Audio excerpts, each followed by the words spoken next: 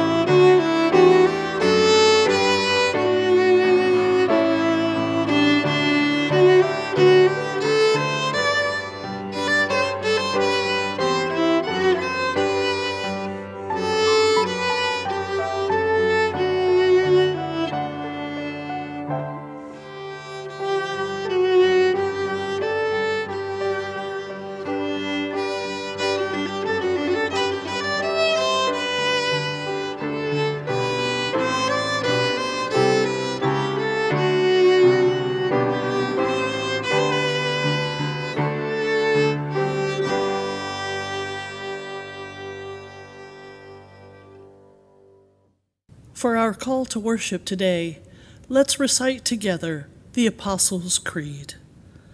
I believe in God, the Father Almighty, maker of heaven and earth, and in Jesus Christ, his only Son, our Lord, who was conceived by the Holy Spirit, born of the Virgin Mary, suffered under Pontius Pilate, was crucified, dead, and buried. The third day he rose from the dead.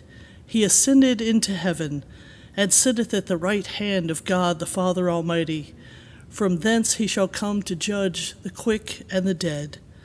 I believe in the Holy Spirit, the holy Catholic Church, the communion of saints, the forgiveness of sins, the resurrection of the body, and the life everlasting.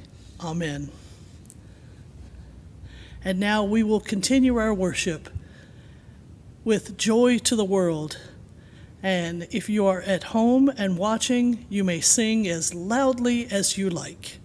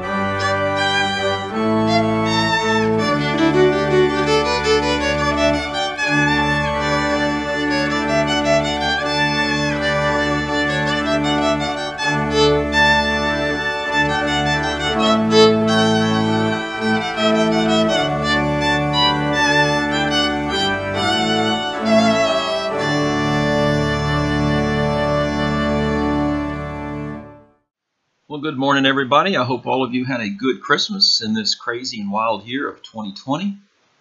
I think most people would agree that 2020 has been quite an intimidating year. For the most part, it has been rather disappointing.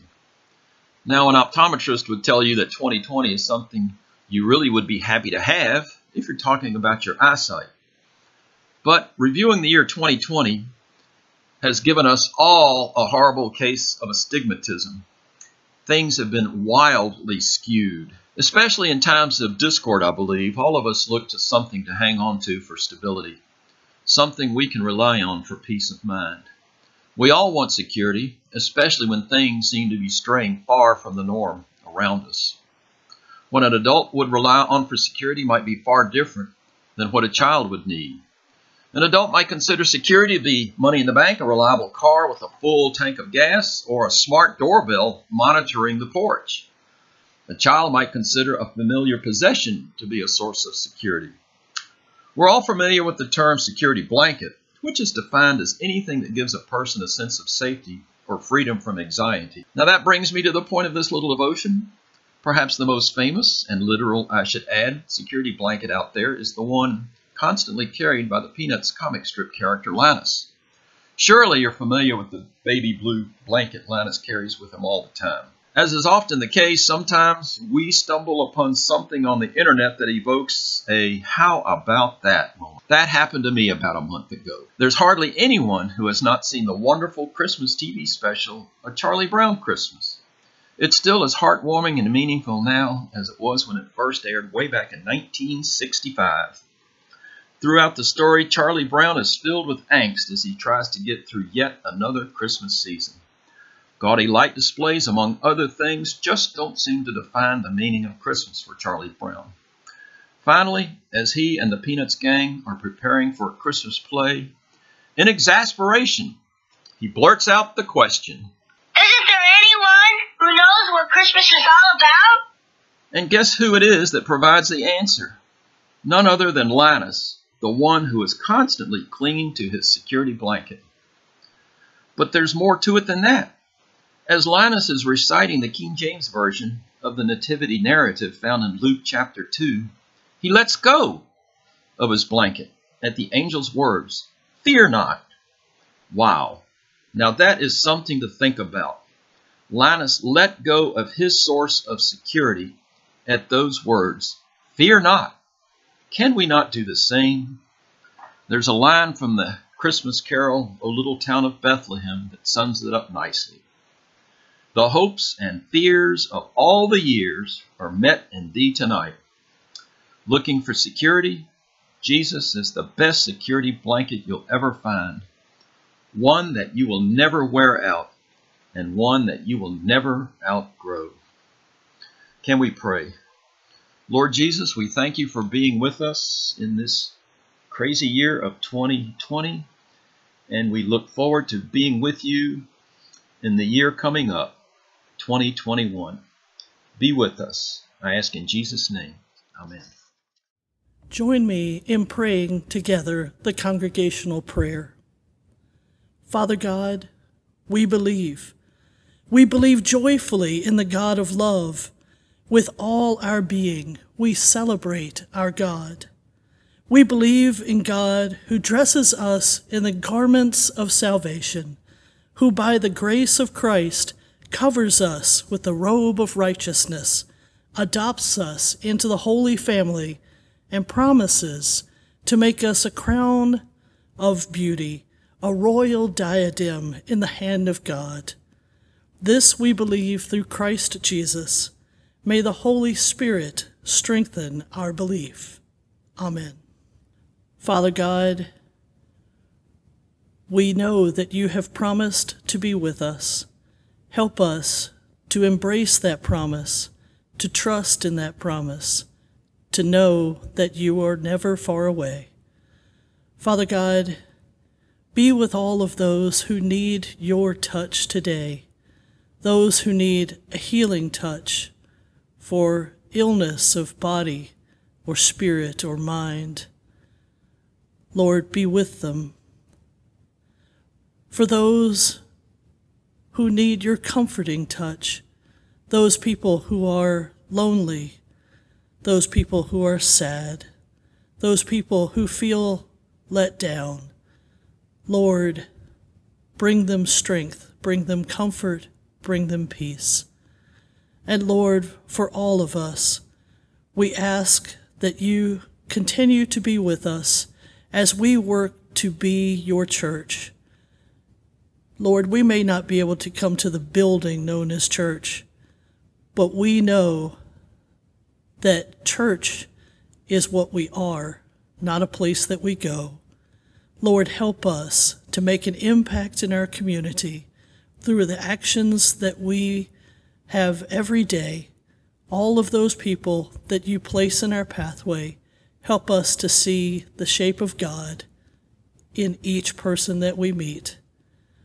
And Lord, now, with the confidence of the children of God, we pray together the prayer that you taught your disciples. Our Father, who art in heaven, hallowed be thy name. Thy kingdom come, thy will be done, on earth as it is in heaven. Give us this day our daily bread, and forgive us our trespasses, as we forgive those who trespass against us. And lead us not to temptation, but deliver us from evil. For thine is the kingdom, and the power, and the glory, forever. Amen.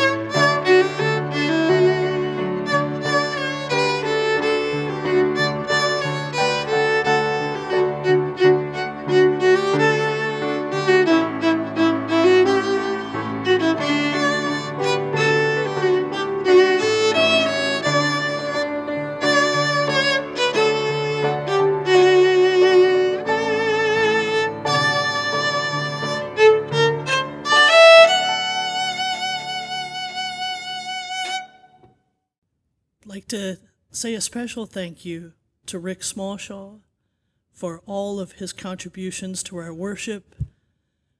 And thank you so much for the gifts of David Williams, all of the wonderful ways that he serves our congregation. And of course, very much a large thank you to Pastor Michelle Kim, who leads us with such grace and with such passion for God. Thank you for all of the church members, for all of the ways that you continue to contribute to the mission and ministry of Centenary Church. And now let's pray together the congregational prayer of blessing. God of hope and joy, the gifts we offer to you pale when our minds try to grasp all we have been given in this season. Wholeness in our woundedness, hope in our despair, peace in our turmoil, forgiveness in our rebellion. Like Simeon, our eyes have seen your salvation, and you give us light in our darkness.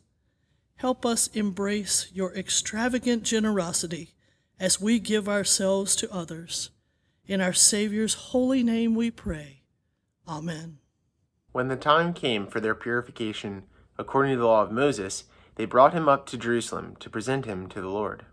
As it is written in the law of the Lord, every firstborn male shall be designated as holy to the Lord. And they offered a sacrifice according to what is stated in the law of the Lord, a pair of turtle doves, or 2 young pigeons. Now there was a man in Jerusalem whose name was Simeon. This man was righteous and devout, looking forward to the consolation of Israel, and the Holy Spirit rested on him. It had been revealed to him by the Holy Spirit that he would not see death before he had seen the Lord's Messiah. Guided by the Spirit, Simeon came into the temple, and when the parents brought in the child Jesus to do for him what was customary under the law, Simeon took him in his arms and praised God, saying, "Master, now you are dismissing your servant in peace, according to your word. For my eyes have seen your salvation, which you've prepared in the presence of all peoples, a light for revelation to the Gentiles, and for glory to your people Israel." And the child's father and mother were amazed at what was being said about him. Then Simeon blessed them and said to his mother Mary, "This child is destined for the falling and the rising of many in Israel, and to be a sign that will be opposed, so that the inner thoughts of many will be revealed, and a sword will pierce your own soul too." There was also a prophet Anna, the daughter of Phanuel, of the tribe of Asher. She was of a great age, having lived with her husband 7 years after her marriage, then as a widow, to the age of 84. She never left the temple, but worshipped there with fasting and prayer, night and day. At that moment she came and began to praise God and to speak about the child to all who were looking for the redemption of Jerusalem. When they had finished everything required by the law of the Lord, they returned to Galilee, to their own town of Nazareth. The child grew and became strong, filled with wisdom, and the favor of God was upon him. There are 363 shopping days until Christmas, which is about 361 more days than I need. The time after Christmas is a difficult one for me, and I know that I'm not alone. On one hand, it is nice to get past the busyness of the season, all the gifts to buy and wrap, making sure that each gift is the right choice for that person. And even in this strange pandemic year, I still had to get a Christmas tree. And eventually, after it settled in the living room for a week, as bare as it was when it was sitting in the field, I eventually managed to put about 600 lights on it. I even love the chaos of preparing part of the Christmas dinner, trying to time it so that everything is cooked and warm when it's time to eat. But after all of this preparation and build-up, it's easy to understand why many people feel a sense of disappointment after Christmas is over. Now, even though there have been years when I was glad to see the last visitors' taillights as they headed up the hill, so I could start my Christmas nap, I'm always a little sad when the festivities end. Fortunately, I am glad that I am part Canadian, in my mind mostly, so that I can celebrate Boxing Day on the 26th. Boxing Day originated in the United Kingdom and is celebrated in a number of countries that were previously part of the British Empire, including my beloved Canada, Although it is now mostly a bank holiday and excuse for shopping, it originated as a holiday to give gifts to the poor or those in service positions. The name likely came from the alms box that was placed in Christian churches to collect money for the poor. When I first heard the term from my Canadian friends, I thought it was all about the boxes left from all the gifts unwrapped on Christmas Day. And I appreciate any holiday that allows me to stretch the magic of Christmas a little further. The transition from the warmth and wonder and joy of Christmas to the long winter ahead, well, that can be difficult to navigate. We have had this wondrous time of preparation from before Thanksgiving. Holiday parties, usually, planning, shopping, making lists, and checking them twice. And now, in the space of a few hours, it's over. What now? What comes after the company we've been anticipating has arrived? We prepare to celebrate the birth of Jesus. Now he's here. What do we do next? It is the beginning of a new year.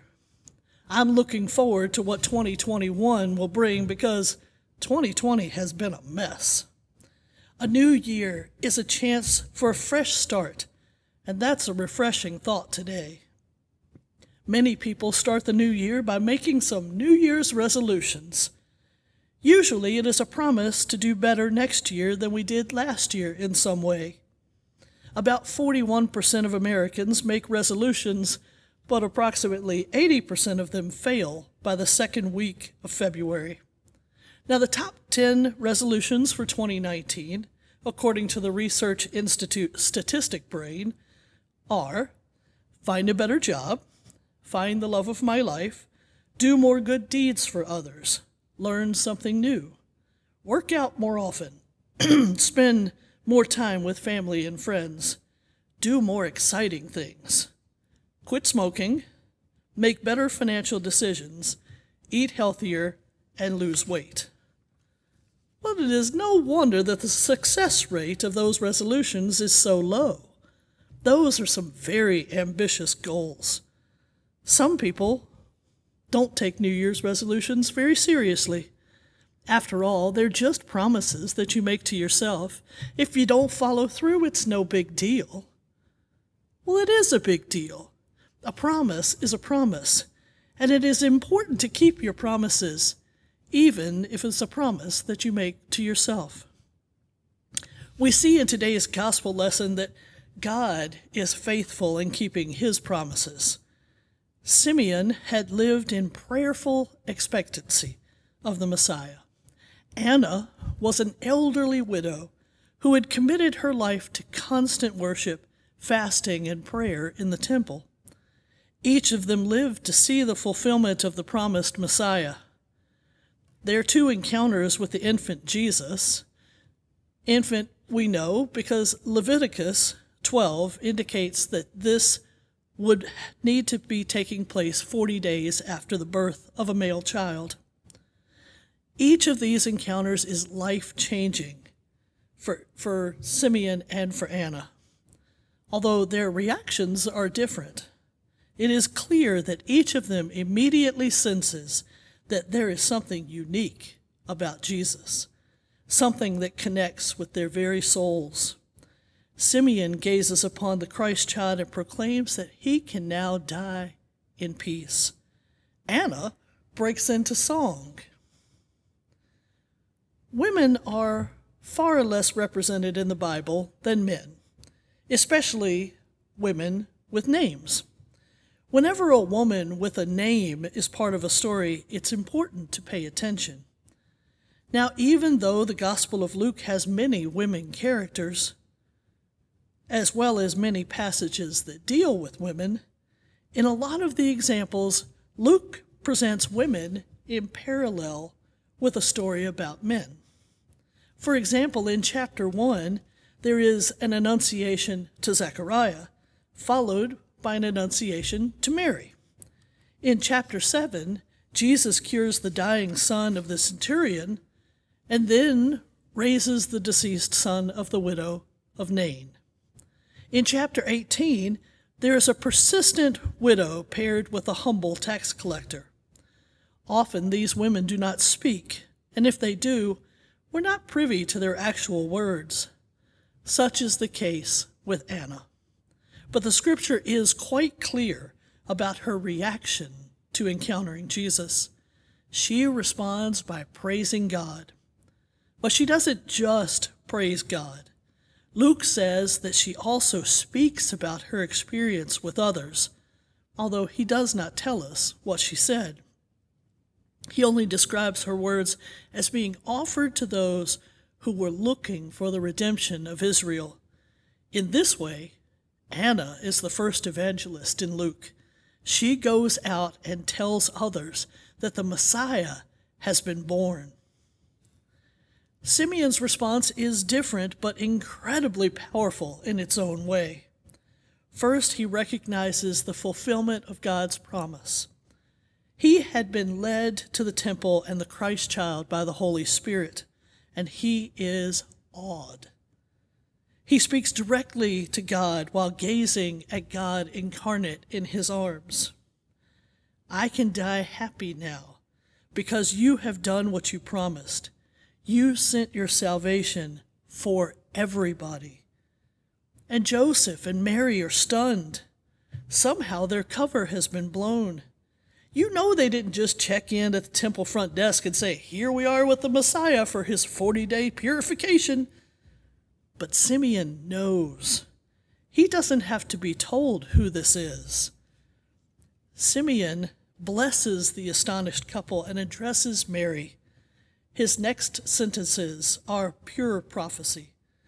The New Revised Standard Version phrases his proclamation in this way: "This child is destined for the falling and the rising of many in Israel, and to be a sign that will be opposed, so that the inner thoughts of many will be revealed, and a sword will pierce your own soul too." Now replace this generic concept of the people of Israel with the rock-solid concept of all people. Jesus is going to cause some to fall and some to rise. He will be opposed, and the inner thoughts of many will be revealed, including your thoughts. Hear verses 34 and 35 again, this time from the King James Version.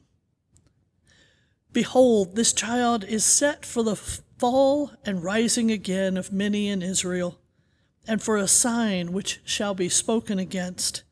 Yea, a sword shall pierce through thine own soul also, that the thoughts of many may be revealed." Now for some, this is threatening. Imagine that you are part of the religious elite. Your comfortable lifestyle of a temple priest is built upon the structure of temple offerings, sacrifices, payment for access to forgiveness, and ritual purification. We know the rest of the story. We can see the foreshadowing of the next chapter. Jesus is about to turn this old system on its head. And we know that the religious establishment is not going to be happy with this new system. After all, if the people get to be in direct relationship with God, who is going to bring us lambs and calves and pigeons and gold and incense? If the people get to seek forgiveness from God, I'm going to be out of a job.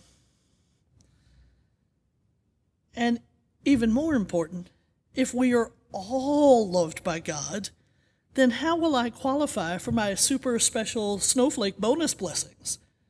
On this 40th day of Jesus' life, Simeon simply indicates that this baby is going to shake up the world.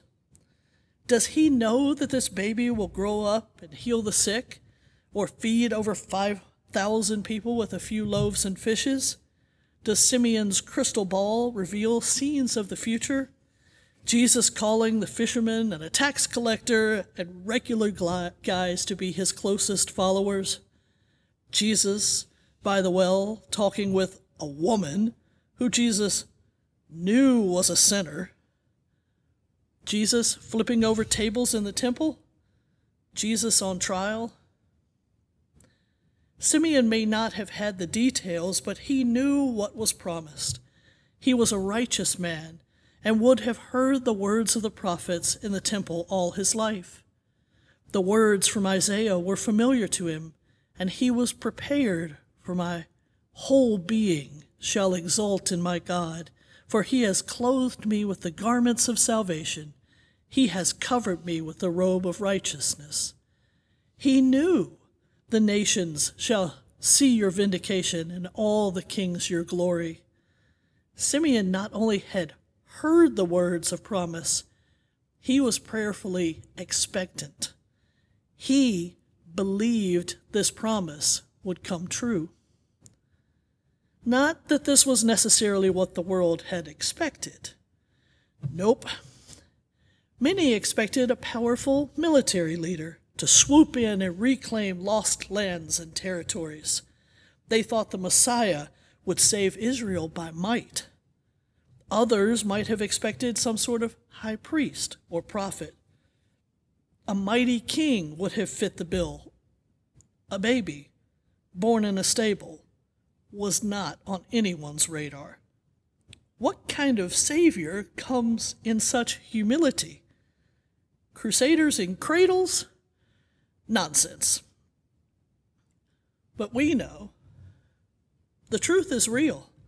God came down to earth to be with us, to be our advocate, our friend, our guide, our example. And it was more radical than any warlord could ever hope to be. Jesus came back to get us back to the original program, to get things back on track, because humans had derailed this God-man relationship train pretty seriously. The Old Testament is one long saga of God's people taking simple rules and complicating things. Garden of Eden, one simple rule: don't eat from that tree. Give the humans a little time, fail, ate from the tree, got kicked out of paradise. Later we see the people of Israel freed from captivity in Egypt. One simple rule: gather only enough manna for that day, except when you get extra for the Sabbath. People of Israel can't listen. They gather too much and it gets worms. That God gives Moses 10 pretty simple rules, which he has to do twice, because the first time Moses brings down the tablets to the people and he finds they've decided to worship a calf they made out of gold. What the heck, people of Israel? 10 commandments. 4 are about our relationship to God. No other gods before me, no idols, no misusing my name, remember the Sabbath and keep it holy. The other 6 are about our relationship to others.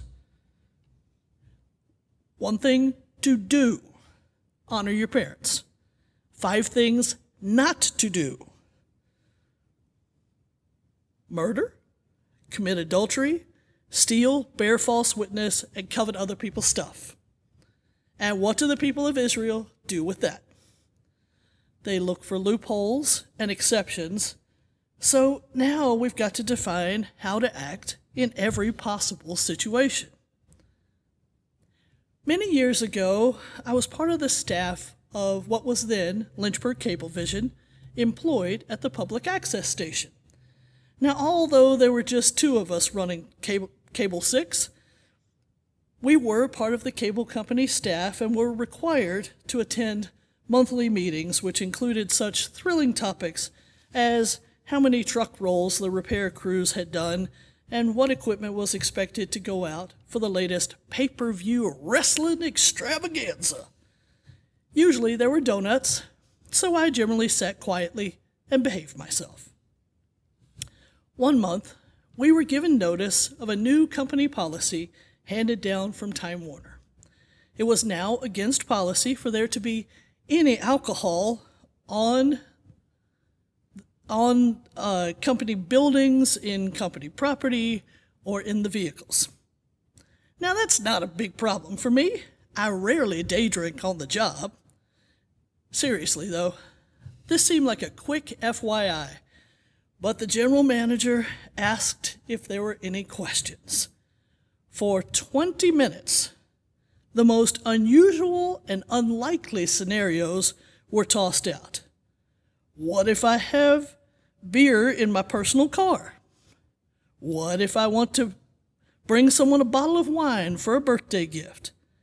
Or, since the GM drives a company vehicle, does that mean that you can't stop at the ABC store on your way home? On and on. If they had written it all down, it would have taken 6 pages and 15 lawyers to review. Look, just don't drink alcohol when you're working and driving our equipment. But that would have been too simple. Act like a grown-up who needs their job was obviously too unclear. Humans.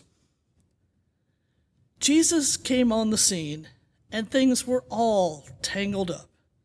The law of Moses had grown to include 613 commandments, including 248 things to do and a whopping 365 things not to do.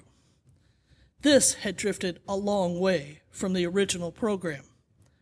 Jesus starts his ministry, and Simeon's prophecy is coming true. This sign was being opposed. He heals, and the people in power want to know, well, by whose authority he does such a thing. Then he socializes with commoners and riffraff, tax collectors, harlots, Samaritans. He talks about the destruction of the temple. He tells rich people they've got to give up their stuff. He suggests that a widow's mite, given with the right attitude, is worth much more than a pile of gold given with the wrong attitude.